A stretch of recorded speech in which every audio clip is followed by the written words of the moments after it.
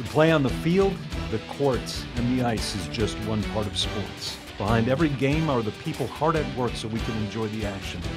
They're the owners, administrators, agents, broadcasters, and promoters who bring the games to life. Meet them when you go behind the game with Patrick Klinger and Bill Robertson.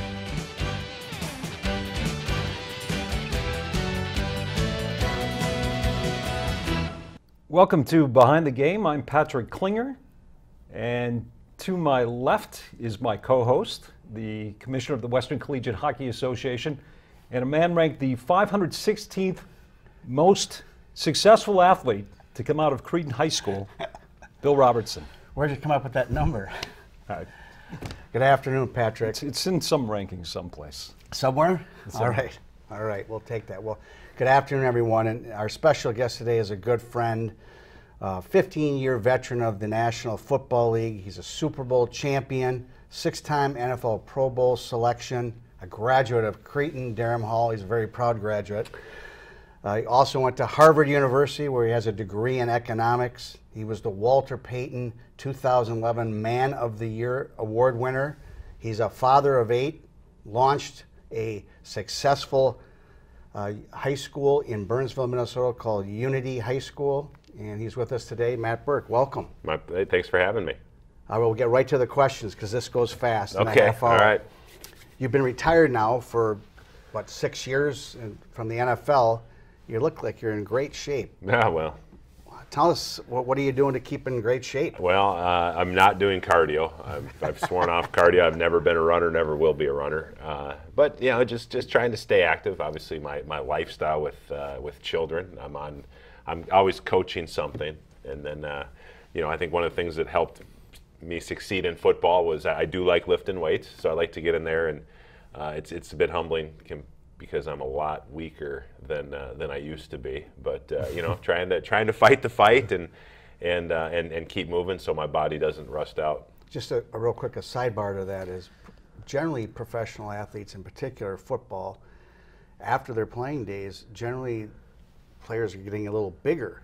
You got a little bit smaller. Well, yeah, you know, but I mean, some guys, yeah, I mean, maybe some guys kind of let themselves go, but for the most part, especially linemen, I mean, most NFL linemen, they're just built differently than the regular human being. I mean, these guys, their frames, and I had to work very hard to keep my weight on, and so to lose it after football really, it really wasn't that hard. So I was very fortunate because it's a lot of fun to try to eat your way to 300 plus pounds. Trust me, it's a good time. I know all the good pizza joints. You name the city, I know where they are. But it came off pretty easily. Matt, you spent 15 years in the NFL, and you culminated your career with a Super Bowl championship with the Baltimore Ravens in 2013. But as a kid growing up in St. Paul, Minnesota, did you aspire for a career as a professional athlete? Well, I did, just because sports was everything. You know, where I grew up, and when I grew up, we just go outside and play. You know, I was never on any travel teams or anything like that. Nobody was looking at me saying, well, that kid, he's going to be special, right? I mean, that's why I became a lineman, right? You become a lineman because you're not good at anything else. So you're like, well, I might as well try this. But yeah, I mean, when I was playing sports, you know, in the backyard or in the street, I was, you know, Kirby Puckett or Kent Herbeck or Tommy Kramer, or, you know, whatever. That's just what we did. And yeah, I mean, I remember times I didn't play organized football growing up, but I can distinctly remember I would announce to my parents every time I had a career aspiration change. You know, I would announce, hey, I'm gonna be an NBA basketball player, you know, and that would last normally in the winter, and then the spring would come around and say, I changed my mind, I'm gonna be a professional baseball player. And even in the fall, even though I didn't play organized football, I said, I'm gonna be a professional football player. So it was just kind of, I just loved sports. You know, having 2 brothers and a dad who liked sports, that's just what we did. And that's what we did in the house. You know, we watched sports, we played sports outside. It was just a huge part of my childhood. How about attending, after Cretin High School, you went to Harvard University. You didn't go to a Power 5 school, and then you end up getting drafted by the Minnesota Vikings. It's not the most logical path for a player to play in the NFL to say, I'm going to play at Harvard and then I'm going to play in the NFL. What's your opinion on all that? Yeah, well, I didn't go to a Power 5 school because I didn't have the opportunity to. I wasn't a great high school football player. I mean, I was pretty good, but I was a little bit small, and Actually wasn't going to really play college football at all. And then my high school coach, Rich Kallick, one day after the season said, hey, there's some schools that want to talk to you. And I had already kind of had my path mapped out. I'd been accepted early at Marquette, and that's where I was going to go, and football really wasn't part of my plan. And he said, well, you want to talk to some of these schools. Like, one of them's Harvard. And I was like, all right, I'll listen to them. And so, because I was a pretty good student and a pretty good football player, that's the combination you need to play at Harvard. And so I went there, obviously more so for the education, but I loved football. I just loved playing. I loved the grind of it. There's a lot of things that just appeal to me from the game, and so it was a great environment for me, because I think that had I gone to a school that was, a football school, like let's say Ohio State or Alabama or something, I don't think I'd have done very well, because it's just too much emphasis on football. I think having that balance of football and academics was good for me and healthy for me, and obviously it was an environment where I was able to flourish. I like to tell people, parents and kids, not everybody's fully matured at 17 or 18 years old. You can still get better after that, right? And that was certainly my story. I went to college, I got bigger, I got stronger, I got faster, and matured physically. What makes you more proud? Your incredibly successful career in the NFL, or getting an economics degree from an Ivy League school like Harvard? Looking back, I'd say, first of all, neither of those things happen without a lot of help from a lot of other people, a lot of love and support. And but when I talk to kids, and I mean it, I say it's the degree. One, because it's something no one will ever be able to take away from me. Football was great, but I'm no longer a football player. But two, right? Football was a lot more fun. I do like learning, but I had a few classes in college that really took me to my limits, and it was hard, and it didn't necessarily come easy at a place like Harvard when you're competing against really the best of the best for grades. And so it was a lot harder. It was a lot more work to get that degree, and so I'd have to say that.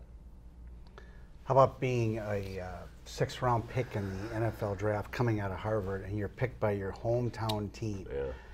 Joe Mauer can say that his hometown team picked him. You're probably one of the, and Ken Herbeck would be another. There's not a lot of them out there, in particular in football, too. And the Minnesota Vikings take you in the sixth round. You're drafted in 1998, one of their best years ever in the National Football League. Yeah. Did you think right away that you could play at that level, or what was your thought process? I'm sure you were pinching yourself at the time going, my God, I'm playing for the Minnesota Vikings. Yeah, the whole thing, my whole path has been improbable. I'm the least likely person, I think, to ever become a professional football player, maybe. But I'd worked out before the draft for the Vikings, and I remember Mike Tice, he was pretty hard. He put me through a ridiculously difficult workout, and afterwards he said, you did pretty good. And at this point, I don't even know if I'm going to be drafted.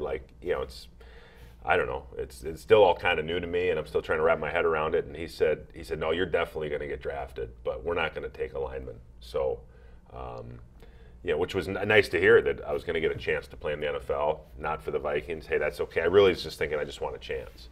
And then draft day rolls around, and phone starts ringing a little bit. You're talking to this scout, and then the phone rang, and I answered, and it was Denny Green. And I knew Denny Green wasn't calling to say, hey, we might take you with our next pick. And he goes, we're going to take you right now. Are you ready to see your name on the TV? And it literally happened that fast. And so, yeah, was pinching myself, still couldn't believe it. And sure, at first, I'm thinking, well, gosh, yeah, this is great. This is what I want. I'm going to play for the Vikings, and I'm going to play for 10 years and, become rich and famous and all that. And then you get there day one, and I realized, whoa, this isn't Yale and Princeton. These guys are better. So when I got there, it was very humbling, and I wasn't sure I could do it. Probably thinking, I don't think I can do this. I don't think I'm going to make it. But I'm just gonna work hard and invest in the process and do the best I can. That was everything I was always told growing up by parents, and my parents and coaches, my good coaches, my great coaches, was just give it your all, best effort. That's all we want. And so that's all I did, and just made the team the first year, made the team the second year, and just kept making the team. I've heard you speak at another event, the Capitol Club, and you made a statement that John Randall, who you lined up against every day made you a really good football player. Can you tell our audience just a little bit about that? Well, I mean, John Randall was the best there was. I mean, I've played with a lot of great players. You know, Randy Moss, Adrian Peterson, Ray Lewis, Ed Reed, a bunch of others, and I think John Randall's the best football player I've ever played with. Now, maybe because I was going against him every day, I have some intimate knowledge, but you know, John was the best, all pro, and every single day in practice, every single play, whether it was a walkthrough, no pads, whatever it was, he was full go all the time. That was just his mentality. It was like, I'm never going to get beat. And so I don't know if anybody could actually match his intensity. I could try, but then John was just so good. And so for 2 years, I was a backup. So every day I'd be going against John, you know, getting him ready to play that week. And you know, for 2 years I didn't block him. And you know, I'm living in St. Paul, you know, hanging out with my Cretan buddies, going to the establishments, and I was like, man, you play for the Vikings, it's awesome. I'm like, no, it's horrible. I'm like, I go to work every day, and John Randall just beats me 50 times. You know, he's undefeated against me. But you know what? You have to, whether it's football or life or whatever, right? You have to learn to deal with failure. You know, you can't get too down. You got to try to learn from it. Come back the next day, try to do better. And again, that's not just me, but you know, you've got great coaches around you and teammates supporting you and encouraging you those times when you really need it. But yeah, I told John a couple years ago, I saw him when the Super Bowl was here in Minneapolis. We were doing an event together, and I said, you know, just for the record, like, I hated you, you know, because you would just, and John wouldn't just beat you, right? But then he'd tell you about it, he'd tell other people about it, he'd stop practice to make sure everybody, I mean, he was great, right? Everybody loved Johnny. I said, just, you know, I hated you, and he laughed, and he said, I know. He said, but you know what, that's what the guys did to me when I came in the league. He was undrafted. Right? 240-pound D lineman from Texas A&I. He said, that's what the guys did to me, and that's what made me into the player I am. And he goes, so that's why I did it to you. And I was like, wow, you know, it's kind of like one of those moments where you really feel a lot of gratitude. But I said to him, you know, I appreciate that, John, but you could have been a little bit nicer. You know, you didn't have to be such a jerk all the time. You know, there are many, like me, who believe that you should be in the Pro Football Hall of Fame. Well, you should be out there campaigning for me then, Patrick. What are you doing in here? Get out there. And you would be the first, if that happens, you would be the first Harvard player to be enshrined in Canton. Do you ever allow yourself to think about the possibility of going into the Hall of Fame? Well, you know, hey, a little bit. First of all, I'm in the Cretan-Durham Hall of Fame, the Mancini's Hall of Fame. 2 Hall of Famers the here. Catholic Athletic Association Hall of Fame. I mean, if I could just brag for a minute now. Hey, you know what? This is the way I say it. I can't ask for anything more from my career. I mean, the opportunity that I had, like I said, I'm very cognizant of the fact that a million different things lined up just perfectly for me. I mean, you mentioned 1998, which was, at the time, the greatest offense in the history of the NFL.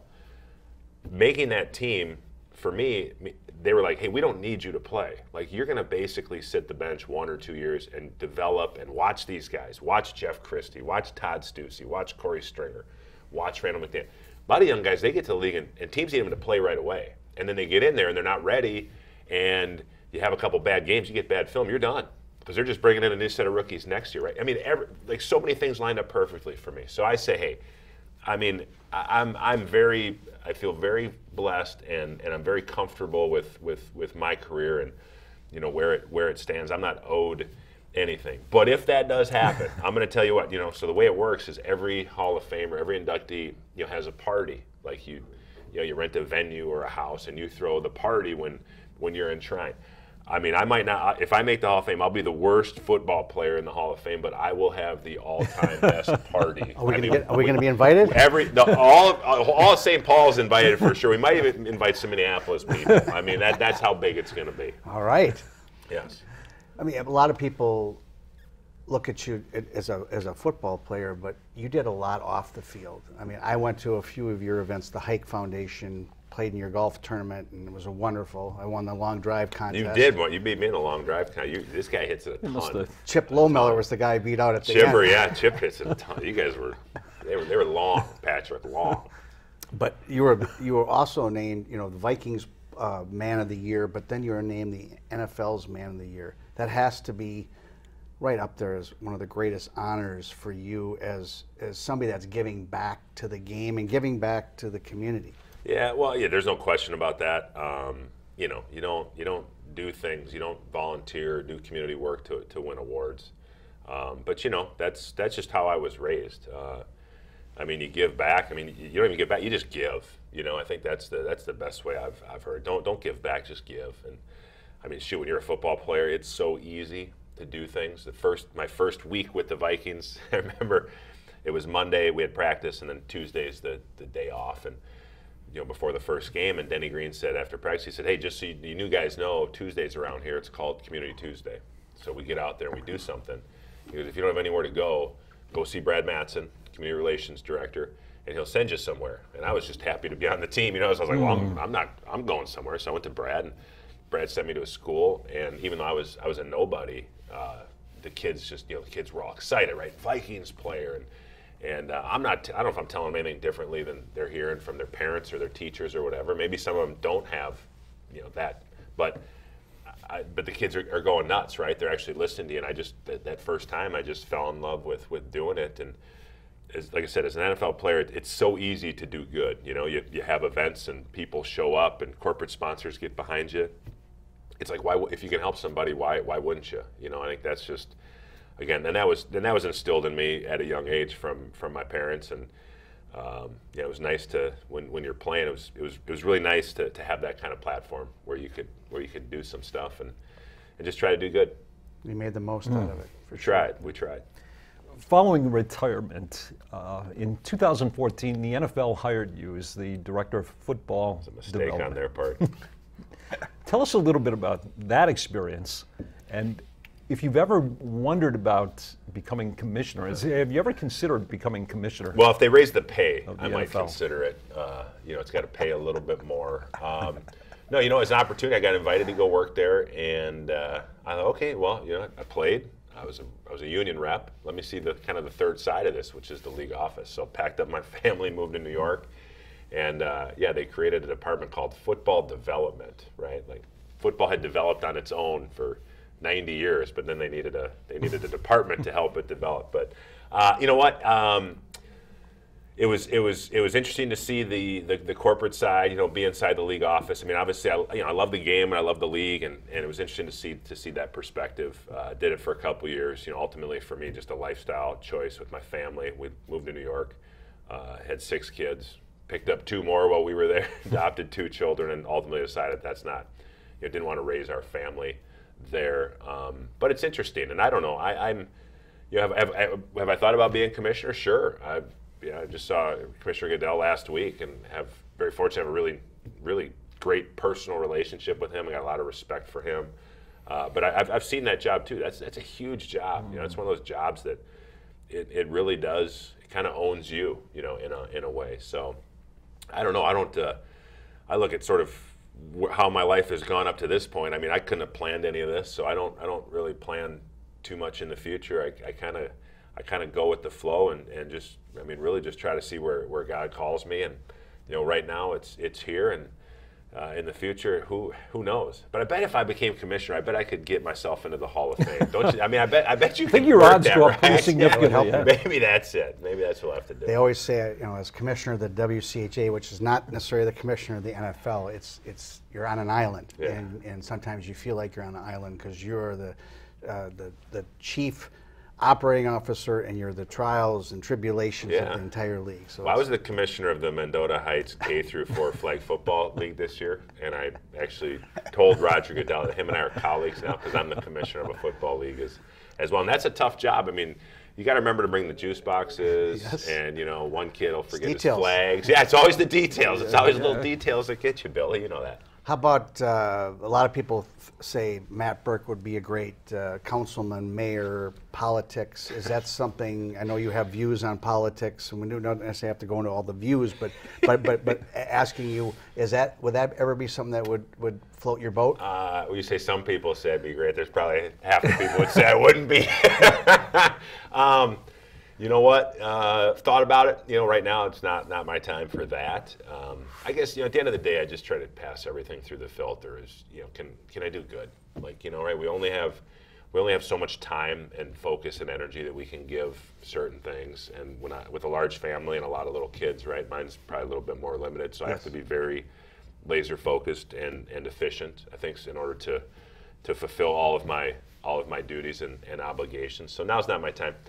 I don't know, right? I mean, I'm really not a political guy, but you know, sometimes you see certain things and you think that the job can be done better and things can be better. And you know, my dad's he sort of taught me, like, you know, don't sit around and complain about something. Like, if you have a problem, you know, do something about it, right? So yes. I don't know, maybe someday we'll look into that and see if that's a way that I think that I could have the biggest positive impact. But with 2 3-year-olds at home, that's not the time right now. I understand. I think you would do great. You now own and operate Matt Birk and Company. Yeah. Tell us a little bit about that company and the services it provides. Yeah, we do a lot of keynote speeches, business consulting, coaching, things like that. You know, at the end of the day, it's just trying to. I think everybody wants to and can do better. And so I was very fortunate. 15 years in the NFL, you're trying to compete with the best of the best in the world. So you're always looking for things, whether it's, you know, just general inspiration or tips on how to be, you know, more productive, or mental training, or, you know, whatever you can to just get that 1% better every single day. So do a lot of speaking at corporate events, associations, things like that. Bring you in, and you know, football's a great way to communicate, because it's not a very complicated game, and almost everybody is at some level a football fan. And so I get to share the experiences that I've had, and then tie them to real life, whether that be to people's jobs and how they can achieve more, or just, you know, to their lives, how they can bring more passion to what they're doing every single day. Comedy. We've seen a little of it. You want me to tell some jokes? You want me to try out a couple on you? Well, I don't know if the audience knows, but Matt has done some stand-up comedy routines in the Twin Cities and recently in New York, and he does it for charity. He's not doing it as a way to make money, but what about being the next Johnny Carson? Could you do that? That might not be bad, right? That'd be. We meet a lot of interesting people, yes, and get to do a lot of cool stuff. Yeah, no, it's like I said. That's why I'm kind of open to everything, and fell into comedy. Did it on a dare. Didn't go horribly, and I thought, well, you know, like all of us, right? I'm involved with different causes, and I thought, well, this could be I'm doing this thing. There's 500 people here. This is a pretty easy fundraising model. You know, there's no chicken dinners or anything you got to do. You just people walk in and you get up on stage and tell jokes. And so yeah, did it like that, and then got picked up by a national tour. Did a few dates and tried it out outside of Minnesota, which was a little scary, but one of those things that it's right, kind of scares the heck out of you. Yeah. So that's good, right? That's where, when you get uncomfortable, that's where personal growth happens. I don't foresee myself becoming a very successful comic, but it's been a great experience, and I am proud to say that we have raised a couple $100,000 for charities using that model. So it's a good thing. It's great. What was scarier, standing on stage telling jokes, or playing in the Super Bowl? I'll tell you what, it's it's pretty close. I mean, it really is. You know, they say, gosh, that seems like it'd be the scariest thing ever, and it is. I mean, you walk out on stage and everyone's just kind of sitting there with their arms crossed saying, all right, make me laugh, funny man. I mean, you know, you start getting the sweats behind your knees, and you tell a joke and you think it's gonna crush, and it doesn't. You're like, whoa, that's a panic. And I mean, I would say comedy, because football, you know, playing in the Super Bowl, I mean, I spent 15 years preparing for that, essentially every single day of my life, you know, practicing and refining and getting coaching. And comedy, it's more like, you know, you don't have a coach, you can try some jokes out on your wife, right? But she doesn't think I'm funny, because she's been with me forever. So you go out there and you're like, well, I have no idea how this is going to go, so we'll see. We talked a little bit about John Randall, and you played against some great athletes, great football players, and then you won your Super Bowl championship with the Baltimore Ravens. And one of the people that I think our audience would be interested in hearing a little bit about is Michael Orr. Yeah. He was the main character in the movie Blind Side, and you were with him. And tell us a little bit about what you know of him, and is all that true, and I've heard mixed things about that. So our audience is going to get a kick out of hearing that. Well, Michael was it was kind of funny because I got to Baltimore and then they drafted him. So we got there the same year. We were both the new guys, and I'd sort of heard, oh, they're making a movie about this guy, and when you're a veteran, like you don't care, right? You're like, this is just some punk rookie, and oh, this guy's having a movie made about him. Oh, this guy, he's gonna whatever hazing, the normal level is, he's gonna get a double, right? First rounder, all that. Mike showed up, couldn't have been a better guy. I mean, shows up, no ego, mouth shut, tough. I mean, just did everything, tough as could be. Like instantly earned everybody's respect. Mike's I consider Mike a great friend. Played with him for 4 years. Like just you hear about it, and that the bond between football players and the team and all of that. But I mean, Mike is a guy who I don't have any more respect for anybody I ever played with than Mike, just because of he literally laid it on the line every single day in practice, every game. I mean, just gave it everything he had. Got to the story I like to tell. I think that gives you a good idea of what kind of person Mike is. I always prided myself on being the first one in the practice facility. I don't know. I just thought, hey, I'm a low talent guy. I should just be the first one there. Like I should have that belt, right? Like first guy in. And plus I was old too, so you don't sleep as much when you're older. So I'm getting up at 5 o'clock anyways. I might as well drive to the facility. And I don't know, I'd probably get there like 6:15, 6:30, and Mike first day Mike was already there. This is a rookie, 21st rounder. So next day I get there at 6:05. He's there. I get there at 6. He's there.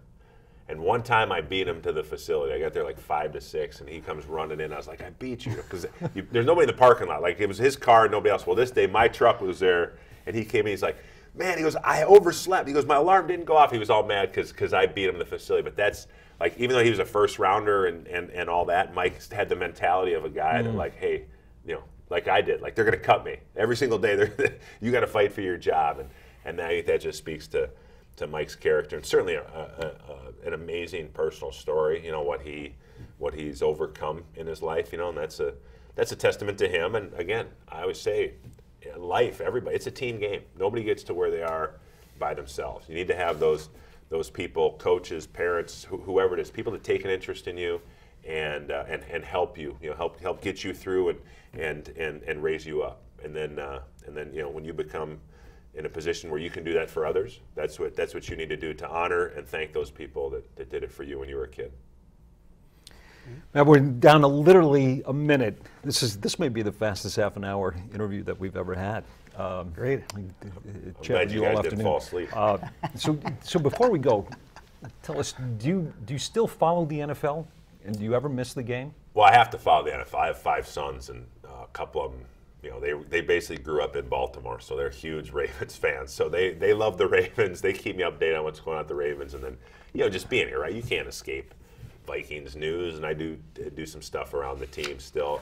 I mean, I love the game. I love the fact that my kids are into it, that they're playing now. I get to coach them. The game, aside from NFL and money and all that, I mean, the game can teach you some really important things. That's why I love football, and I try to watch it as a fan. Try not to just try to sit down and watch it, but it's hard. I mean, it's hard. Like, you guys have been around sports, and when you're on the inside, I don't watch the ball. I'm watching the line, and I'm saying this, and I can get so worked up so easily. I'm like, this game does not affect my life at all. Just relax and try to enjoy it as a fan, but it's hard to do.